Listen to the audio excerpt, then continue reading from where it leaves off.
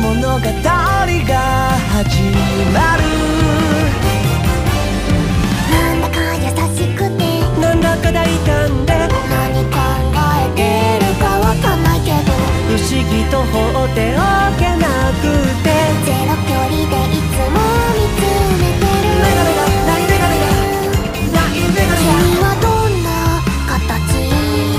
君はどんな気持ち？ぼやけたくらいがちょうどいい世界さ。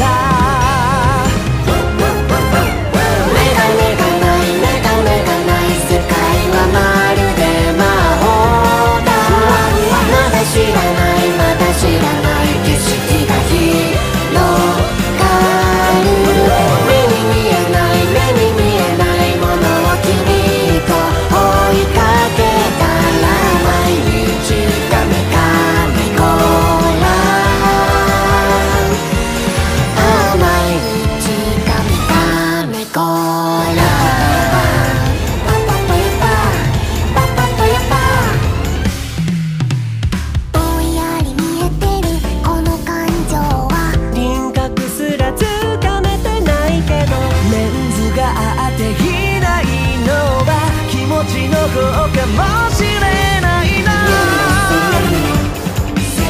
それはどんな意味で意味って何のこと？すれ違うたび近づく二人だよ。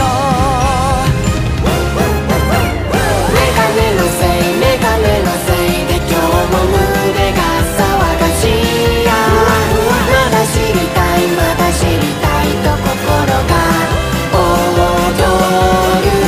気がつけば気がつけば君のことばかり見ちゃうのは一体全体なんてなんだろう。またメガネ忘れちゃった。俺がみえさんのことを守るから。積み上がってくシナリオ日常が日常が訪れる特別な当たり前になる。メガネがないメガネがない世界はまるで魔法だ。